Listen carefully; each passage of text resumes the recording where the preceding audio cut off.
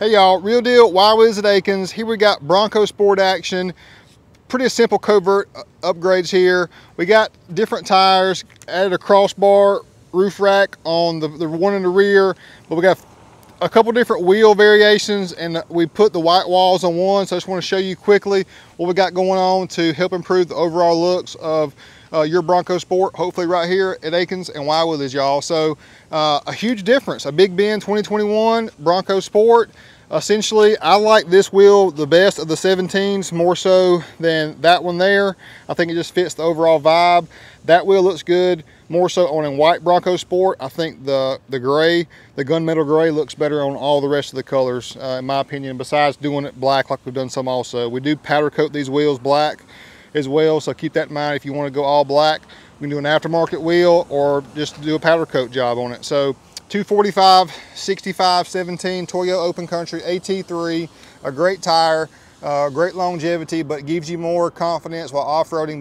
But the biggest thing is, y'all, it just looks more like an off-road vehicle. So that's the sweet spot and what we're trying to achieve in that, because let's be honest, the street tires on these Bronco Sports, you always tell me, Real Deal, what's up with the Bronco? Well, this is not the real Bronco, it's the baby Bronco, but it's still very capable off-road, and we can do things to it, hence some small upgrades to make it look like it should, or like what you think it should, and be more capable off-road and just give you more confidence in totality. So I like this one, turned out very nicely on the Big Bend, a little bit higher price points on the Big Bend. They start out right around $29,800.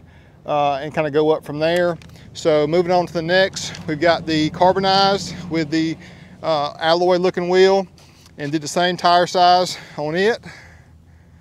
So this is a 29.6 tall, so it's about a half an inch taller essentially, and then a half an inch wider as well on a 17-inch wheel. And then this is a sport model here. We did WeatherTech floor mats on the inside also, y'all, to really just kind of cap it off for some nice convenience features that, you know, most of our customers ask for and expect. Now, let me know what you think about this one. Another Big Bend and carbonized that we did the white walls on the outside. Now I think this makes it look really cool, sporty, and off-roadish, honestly, y'all. So there's essentially the same color combo, different wheel obviously, but white walls in and white walls out here. So let me know what you think on the white walls out on this combination. Again, 245 65 17. I like this wheel. Our personal thought process is white walls are okay, putting them out if you have the white lettering like you got on this one. So they also have the black lettering on certain packages. So if it has the white lettering, I think the white letters out is a pretty cool compliment and just kind of adds to the overall appeal. Now this is from Ford, the cross members for a cargo rack or luggage rack. That's offered from Ford. We wanted to put those on there just to show you guys some variations. It does stick up kind of tall, but if you're needing that functionality, that's a great go-to option for you. So this video, y'all, was just gonna be a quick one to show you what some tire action can do for it. And then, you know, the interiors, I like the interiors quite a good bit on the Bronco Sports, and I spent some time off-road and on-road with these. They are capable off-road more so than you would think, but to me they look like that 2012 Ford Escape. So if you know what I'm talking about, give me a thumbs up for that one. But just look how much more rugged they look than in the stock form.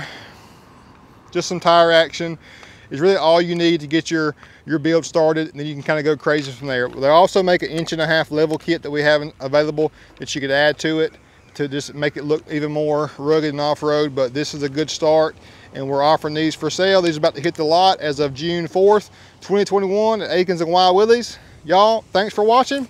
Peace out.